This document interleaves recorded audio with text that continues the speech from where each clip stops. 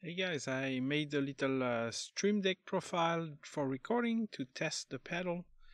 So on my right side, I made a recording slash stop button, a new playlist function, and an oops, which is the function that kind of cancels the recording. So if we look at this, this is a hotkey switch, right? In a Stream Deck. If I move this a bit. It's called hotkey switch. So I did for the first hotkey F12, which is my recording button, and the space bar to stop the recording.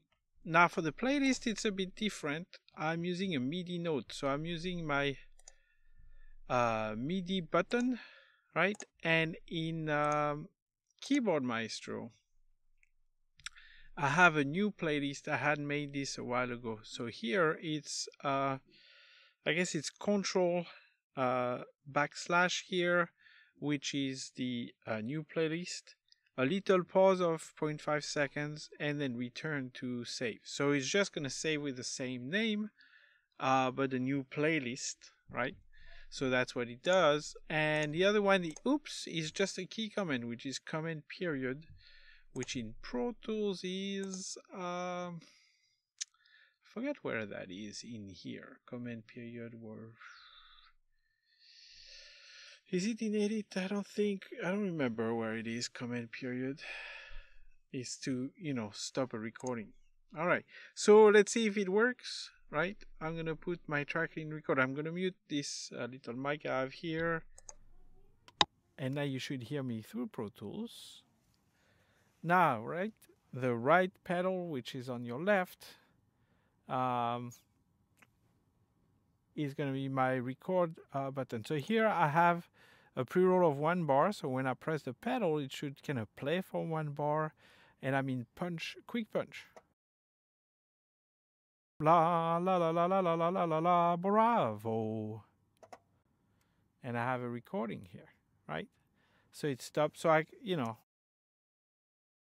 la la la la la la la la la la, bravo. Right. So I was saying I can play it back on my keyboard. If I want to make another recording, I can just press my right pedal again. And this is a new recording here. And I press stop. Now this is a new recording on the same playlist. Now if I want to do a new playlist, I can press the middle pedal, and that's a new playlist. And I haven't moved my insertion point, so now I'm on a new playlist. I can press record, and I'm ready to record another playlist here, right? And press stop. Now I could show you the playlist view here too. So now you see we have 2 playlists. I can create a new playlist, and now we see they're going down. So if I wanted to record several things back to back, press record here. And I'm recording my 3rd playlist. Press stop, pedal, new playlist, press record. I'm ready to try playlist number 4, right? Press stop. Now if I don't want to record on a new playlist, once again, I just press record again. If I'm messing up, I press the oops button on the left, and that cancels the recording, right? So it didn't record over. Once again, this is record, right, on my right.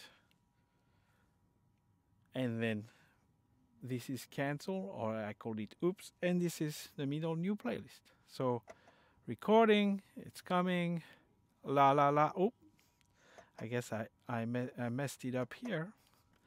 Let me go back to my insertion point. Recording, la la la la la la la la la la. Messed it up. Up, cancel. Oh, I guess I pressed both pedals at the same time. You see, so you gotta get a bit of a, the gist of it here, right? But all right, if I want a new playlist, I can do new playlist and press record here. Oh, I guess I pressed it twice, you see. So, I gotta get a bit the hang of it, but it works okay, Now you can leave also if you were gonna do just F12, which is record in quick punch, right? then you could just like punch in, punch out, punch in, punch out with your foot, right? Now, depending what you're recording, if you're recording vocal, you might hear that clicking, right? Like if I do this click here,